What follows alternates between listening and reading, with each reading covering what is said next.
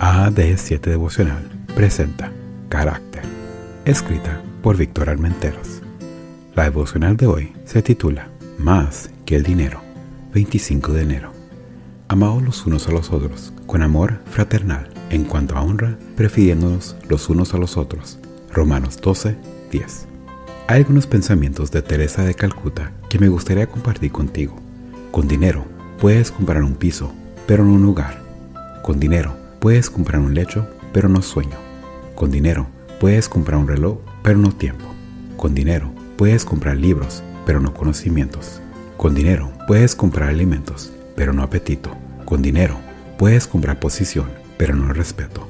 Con dinero puedes comprar medicinas, pero no salud. Con dinero puedes comprar sexo, pero no amor. Con dinero puedes comprar seguros, pero no tranquilidad.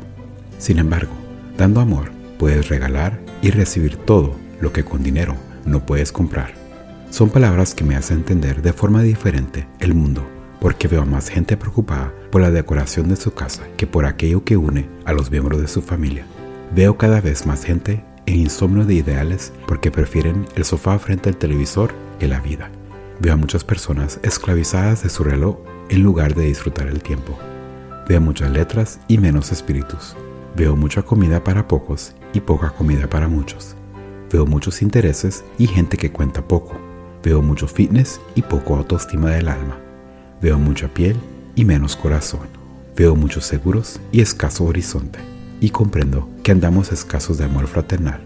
Juan, con una relación a este asunto, dice: nosotros sabemos que hemos pasado de muerte a vida, porque amamos a los hermanos.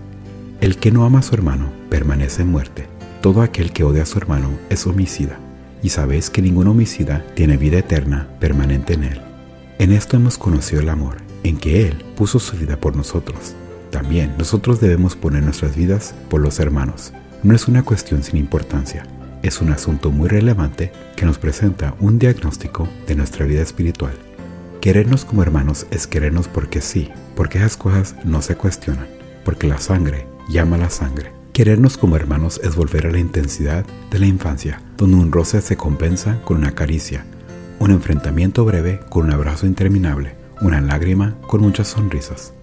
Querernos como hermanos es la respuesta a la mayoría de las necesidades relacionales. Es más importante que el dinero, mucho más. Gracias por escuchar.